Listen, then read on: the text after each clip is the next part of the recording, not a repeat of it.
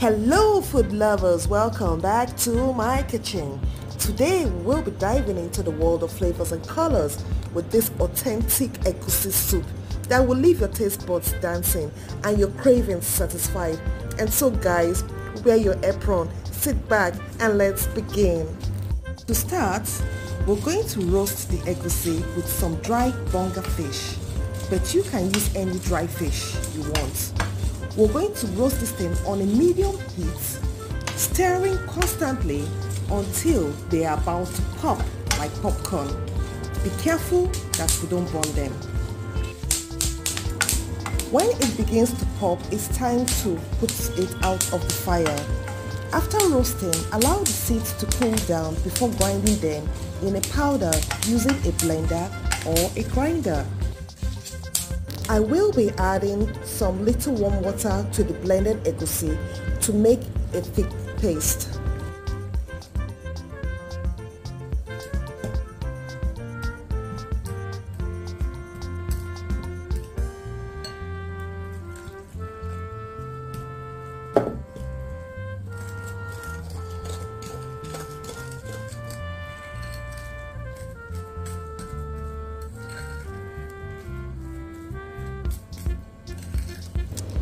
Here I have some torso meat and liver,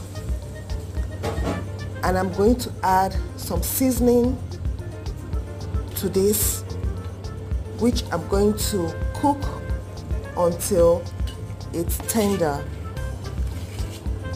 All ingredients for this recipe will be in the description box.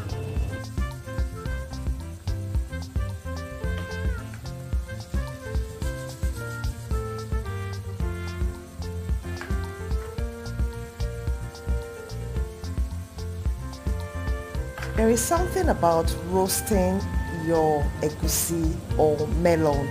It gives the soup a whole different kind of flavor. It's real, I can't explain, but it's something that you need to try and tell me what you think about it. Drop me a comment. Tell me how it tastes. Honestly, I really want to know.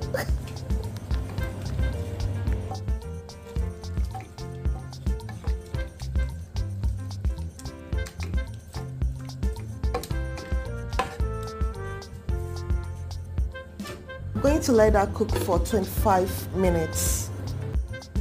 Heat some palm oil in a separate pot or a deep skillet, and at this point I like to add salt to my palm oil because this one too gives the soup a different kind of flavor. I'm now going to add some chopped onions and stir them until they turn translucent. Then I'm going to add pepper mix of Habanero and some scotch bonnets that has been blended together. We're going to put all together and mix them together. Allow it to fry for like 3 minutes.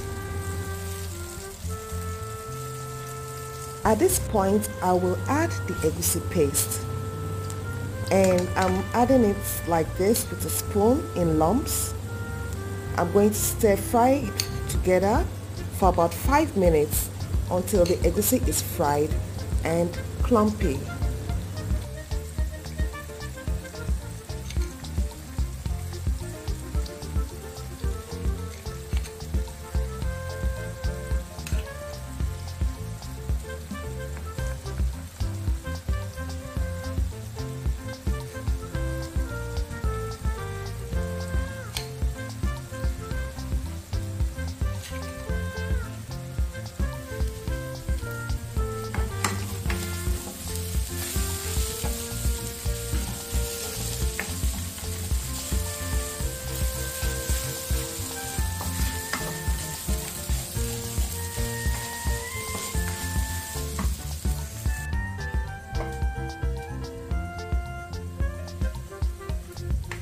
Now I'm going to add the egusi to the already tender and soft meat.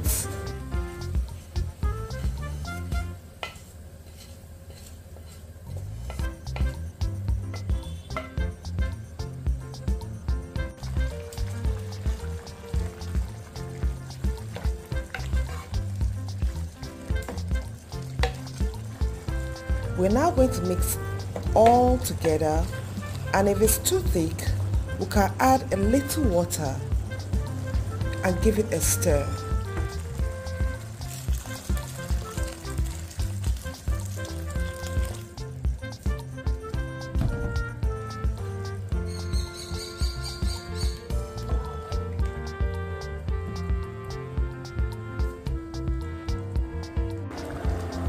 I'm now going to add some dry fish, give it a little stir, cover it for 8 to 10 minutes before I'll add some crayfish and a little bit of Uziza leaf.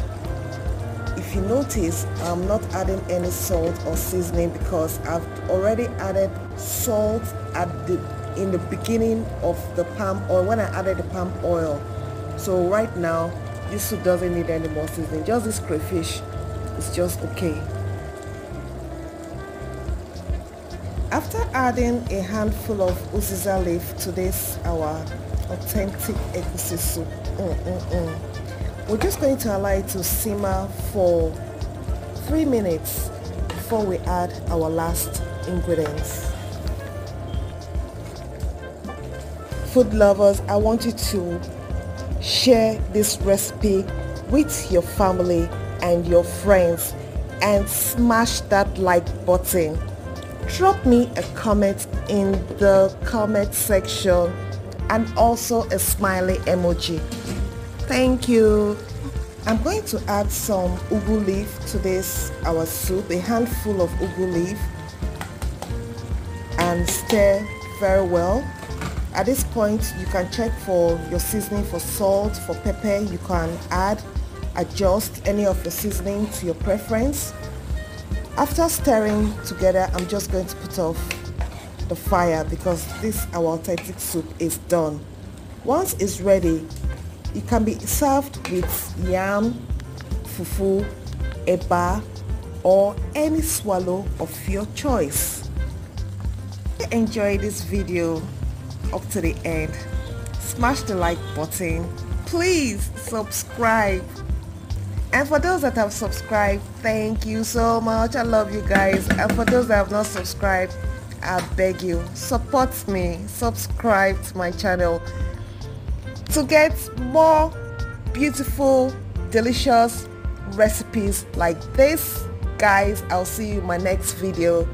Cheers.